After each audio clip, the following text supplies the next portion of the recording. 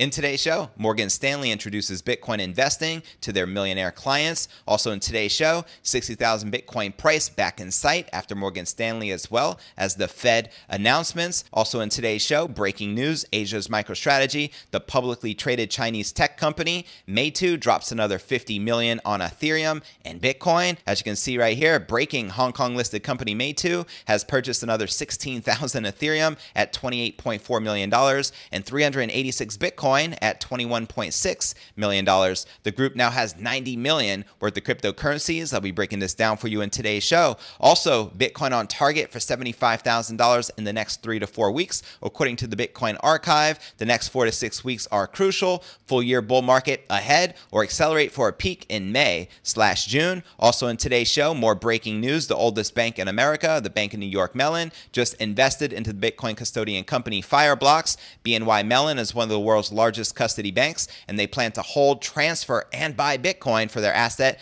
management clients. As you can see in this Forbes headline, Bny Mellon joins 133 million in Series C in Bitcoin custodian Fireblocks. I'll be breaking this down for you in today's show. Also in today's episode, could we see a $288,000 Bitcoin price by this December? Well, Bitcoin will not stop at $100,000 according to the creator of the stock to flow model, PlanB, who recently tweeted, "We are only 3.5 months into the Bitcoin bull market. In my opinion, Bitcoin will not stop at $100,000 and will continue to the stock to flow X 288,000 average price level, and the all-time high will be higher." We'll also be taking a look at the overall crypto market. As you can see, Bitcoin and all the major altcoins are currently breaking out and in the green. But where's the Bitcoin price likely to go from here? Find out all this plus so much more in today's show.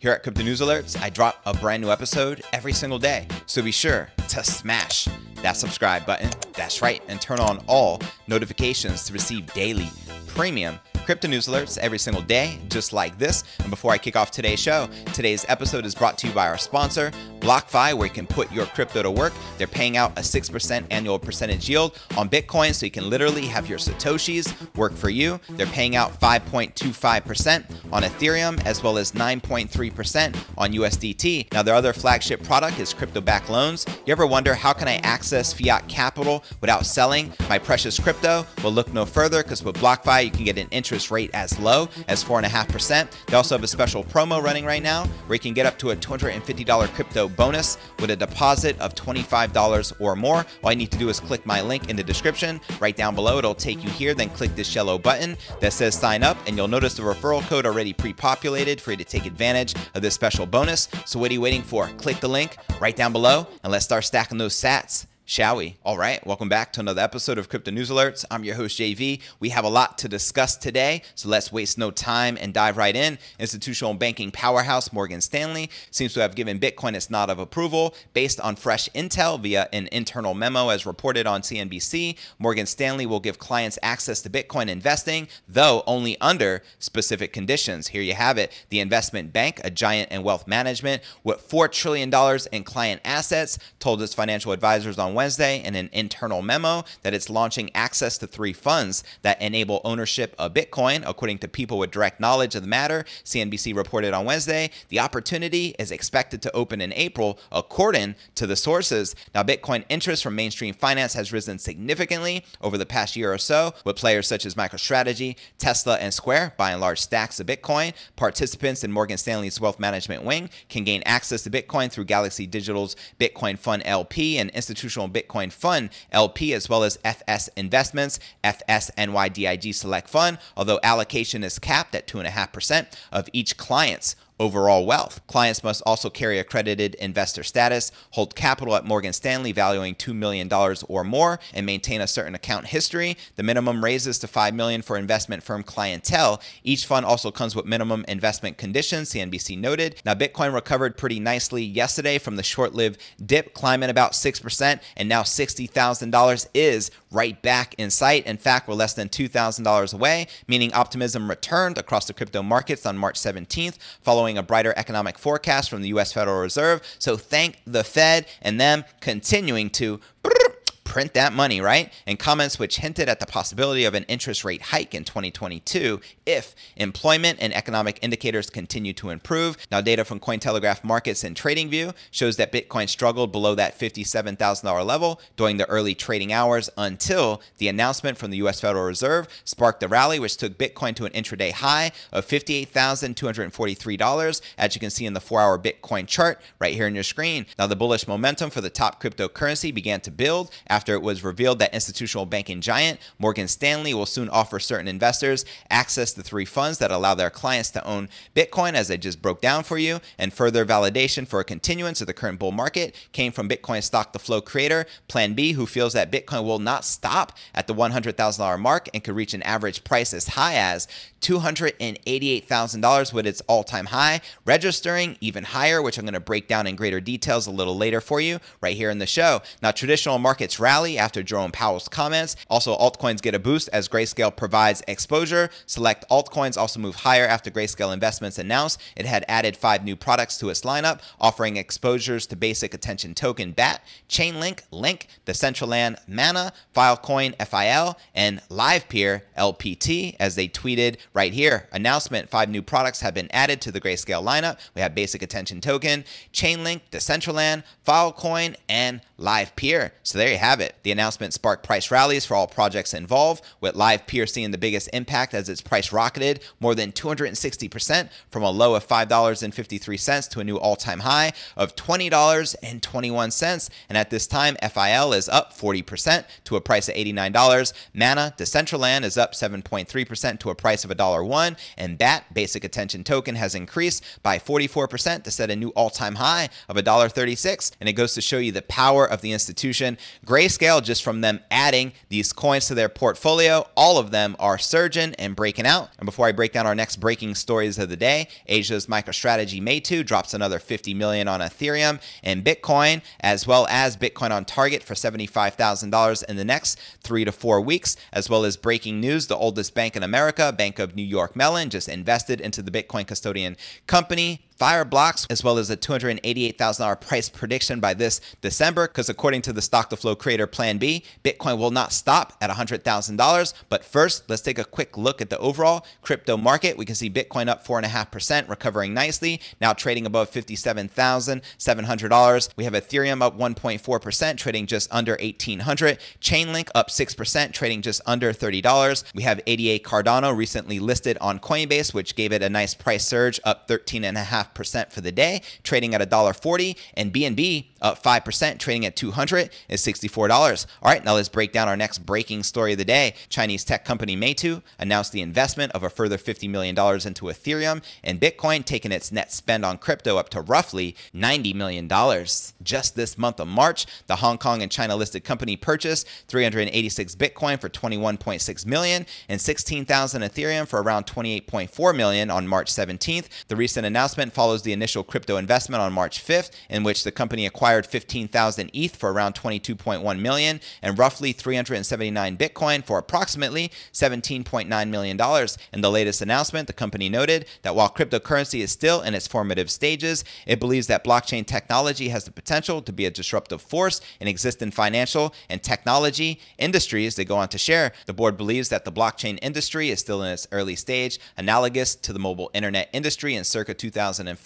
Against this backdrop, the board believes cryptocurrencies have ample room for appreciation and value. The company also cited the growing trend of large institutions such as Tesla and MicroStrategy accumulating Bitcoin and the increasing acceptance for cryptocurrency as a form of payment for goods and services in mainstream society as reasons for the additional purchase. Meitu went public in 2016 and is listed in China and Hong Kong. The tech company developed Meitu Pick, an app that lets users edit and retouch photos that is popular in mainland China, Hong Kong, as well as Taiwan. And following the announcement of its first investment on March 5th, Chinese journalist Wu Blockchain suggested it was the first Chinese listed company to buy a large amount of Bitcoin. However, it seems unlikely many more publicly listed Chinese companies will announce large crypto purchases in the near future, as the regulatory environment in the country is highly uncertain. China currently accepts Bitcoin as a virtual commodity, but prohibits trading platforms from engaging in exchanging legal tender for virtual currencies as well as tokens. Now let's break down the $75,000 Bitcoin price prediction prediction from the Bitcoin Archive, who tweeted, Bitcoin on target for $75,000 in the next 3 to 4 weeks. Let me know if you agree or disagree in the comments below. The next 4 to 6 weeks are crucial. Full year, bull market, or accelerate for a peak in May/June. And they included this chart. You can see right here on your screen. It shows that red dot, which is circled, which is at that $75,000 mark, which they project is going to occur in the next 3 to 4 weeks. And before I break down our next breaking story of the day, the oldest bank in America, the Bank of New York Mellon, investing into Bitcoin custodian company Fireblocks, as well as the stock to flow creator PlanB, projecting a $288,000 Bitcoin price by this December. But first, let's take a quick look at the overall crypto market cap, sitting just under $1.8 billion, with about $136 billion in volume in the past 24 hours, and current Bitcoin dominance sitting at 60.7%, and the current Bitcoin market cap at almost 1.1 trillion. Once again, now checking out the top gainers within the top 100, we have Kyber Network up 32%, trading at $3.10. Basic Attention Token, which was recently listed by Grayscale, up 30%, trading at $1.29. Also, Decentraland, listed by Grayscale, up 25%, trading at $1.04, as well as Filecoin, added by Grayscale, up 24%, trading at $85. And right under that, we have Chili's up 23% for the day, trading at 62 cents, and up a whopping 130% for the week. Now checking out the top losers within the top 100, we have Holo down 3% for the day, but still up almost 130% for the week, trading at 0.007. Flow down 1%, trading at $32.10, and Ravencoin down almost 1%, trading just under 22 cents. All right, now let's break down our next breaking story of the day. New York City-based crypto custodian Fireblocks has raised $133 million in Series C venture capital funding with strategic investment from Bny Mellon and Silicon Valley Bank. This round was led by Meitu, Ribbit, and Stripes. According to Fireblocks' statement, the completion of the round brings the company's total amount of venture capital raised to $179 million. Previous investors include Paradigm, Galaxy Digital, and Swisscom Ventures. With raised capital, the company plans to expand the infrastructure for its rapidly increasing customer base. Engineering is going to be a major part of our spend, says Fireblocks CEO and co-founder Michael Shalov. Over the past couple of months, the firm has onboarded 70 new clients and will likely have 80 new customers by the end of this quarter, twice more than forecasted. And to date, Fireblocks has completed $400 billion in digital asset transfers for approximately 230 clients. So we're talking about massive whales, including banks, hedge funds, fintech firms, and exchanges, among others. The firm closely advises 50% of the top 70 banks in the world and is developing pilot products with 5 multinational banks, says Shalov. Assets under management lie to the $10 to $20 billion range. So as you can see, this story is a pretty big deal. We are proud to be a part of a larger movement to bring digital assets mainstream, said a spokesperson for Bny Mellon in an email. This strategic investment is the logical next step in our journey to being an asset servicer for all asset classes. And in February, America's oldest bank launched the Digital Assets Unit, and it started to provide fund accounting and administration services for a Bitcoin ETF in Canada, with plans to expand the offering to the United States when such products are approved. The bank's own digital asset custody will be available later this year, pending required approvals, writes the company's representative. No further details were disclosed, but Fireblocks' underlying technology will be an important part of the new digital assets platform. So there you have it. And before I break down our final story of the day, discussing a $288,000 Bitcoin price by this December, because according to PlanB, the creator of the stock to flow model, Bitcoin will not stop at $100,000. But before I break this down, first, I want to remind you to smash that show more button right below this video in the description for a detailed analysis of what's going on in the crypto market. This goes for all 720 plus videos right here on my YouTube channel. Also, some very helpful resources for you to plug into, including my daily letter, which goes out to over 30,000 subscribers every single day. The importance of subscribing is, what if I got delisted or deplatformed, as they're doing to a lot of cryptopreneurs on YouTube as well as Twitter? We still need to maintain communication. That's why you need to visit letter.cryptonewsalerts.net. Also have a blog I update daily, which could be found at cryptonewsyes.com. Also be sure to smash that subscribe button right below this video in the description to receive daily premium crypto news alerts every single day, just like this. You can also find me on all the major podcasts and platforms, from Spotify, the home of the Joe Rogan Experience, to Apple's iTunes. You can also follow me on Twitter. My Twitter handle is Crypto News Yes. And for those of you active on Facebook, I do have a private crypto Facebook group. All you got to do is click this link, request to join. I'll be sure to plug you in. And for those of you active on Telegram, I do have a private crypto Telegram chat, which is uncensored. To join it, click this link. You'll automatically be added, and I'm looking forward to connecting with you personally on the inside. All right, now let's break down our final story of the day. Bitcoin has plenty of room to grow in its current bull run and will not stop at $100,000, according to analysts, including PlanB, the creator of the stock-to-flow model, and various posts on social media on Wednesday. The stock-to-flow Bitcoin price model creator joined others in predicting a huge new all-time high for the king of all crypto, with Bitcoin trading sideways below both its recent peak of 58,300 and 61,700, which is an all-time high. Investors are curious where the 2021 bull run may end, and as Cointelegraph reported, depending on the price indicator used, the peak could be uncomfortably near or still far off. For followers of the stock-to-flow, the answer remains firmly the latter. Compared with the previous bull cycles, 2021 is just getting started, and I couldn't agree more. If you're to ask me, I say we're still in the bottom of the first inning. And checking out PlanB's recent tweet here on crypto Twitter, December closed at $28,992, January closed at $33,141, February closed at $45,240, and March 17th, at the time he made this tweet, Bitcoin was trading at about 55,000. So you can see the trajectory month after month is continuing to go up. And he also shares, we are only 3.5 months into the Bitcoin bull market. That, my friend, is a fact. In my opinion, Bitcoin will not stop at $100,000 and will continue to stock the flow X 288,000 average price level. And he also notes that the all-time high will be higher. How high do you think the all-time high will likely be? Let me know your thoughts in the comments right down below. He also recently tweeted this morning, Bitcoin looking strong in my opinion. We will see the RSI 95 and we will stay at that level for a couple of months like 2017, 2013, and 2011, referring to the Bitcoin Relative Strength Index, as you can see right here on your screen. He referenced both his stock-to-flow and stock-to-flow cross-asset model, which is stock-to-flow X, which gives an average price forecast of 100,000 to 288,000 per Bitcoin during the current halving cycle set to end in 2024. This is just the average, however, and PlanB believes that the peak of this cycle would be double those figures or even more, potentially in excess of $576,000.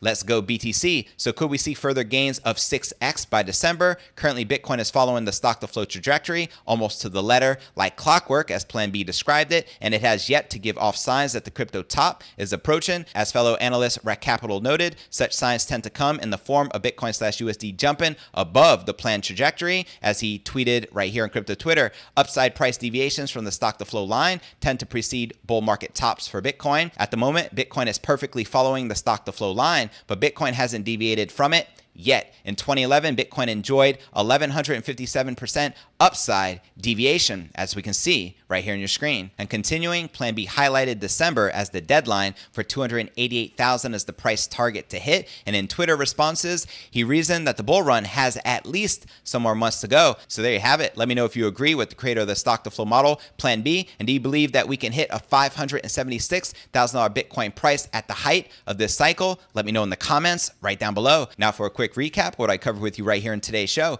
Morgan Stanley introduces Bitcoin investing for their millionaire clients. Also, the Bitcoin price now has $60,000 right back in sight. Grayscale adds 5 new products to their lineup, including Basic Attention Token, Chainlink, Decentraland, Filecoin, and LivePeer, which have all started to break out since the announcement. Also in today's show, I shared breaking news. Asia's MicroStrategy, the Chinese publicly traded tech company meitu, drops another 50 million on Ethereum, as well as Bitcoin, up in their holdings to now 90 million in cryptocurrency. Also in today's show, I shared Bitcoin on target for $75,000 in the next 3 to 4 weeks, according to the Bitcoin archive, as outlined right here in this chart. Also shared breaking news that the oldest bank in America, the Bank of New York Mellon, just invested into Bitcoin custodian company Fireblocks. Also in today's show, I shared a $288,000 Bitcoin price target by December, according to the stock-to-flow model creator, PlanB, who says Bitcoin will not stop at $100,000. So where do you feel the Bitcoin price is likely to go from here? Let me know in the comments right down below. Well, that's going to conclude today's show. As always, I appreciate you tuning in and journeying along with me inside this incredible crypto matrix. If you gain value out of today's show, be sure to smash that subscribe button. That's right. And turn on all notifications to receive daily premium crypto news alerts every single day, just like this. And real quick, before I go, I want to give a special shout out to our sponsor, BlockFi, the leading provider of financial products and services for crypto investors. Here's where you can put your crypto to work. They have 2 flagship products. One allows you to earn an annual percentage yield on your crypto, such as 6% on BTC, 5.25% on Ethereum, or 9.3% on USDT. Now, what I love about BlockFi, besides the fact they're so easy to use and that there are no hidden fees, they are backed by the biggest names in the industry, so there's peace of mind. They're backed by Winklevoss, Fidelity, Morgan Creek, and Coinbase, and they have a promo running right now where you can get up to a $250 crypto bonus with a deposit of $25 or more. All you need to do is click on my referral link in the description. Right down below, it'll take you here. Then click this yellow button that says sign up, and you'll notice the referral code already pre-populated for you to take advantage of this special bonus. So what are you waiting for? Click the link right down below. Let's start stacking those sats, and I look forward to seeing you on tomorrow's episode. Peace.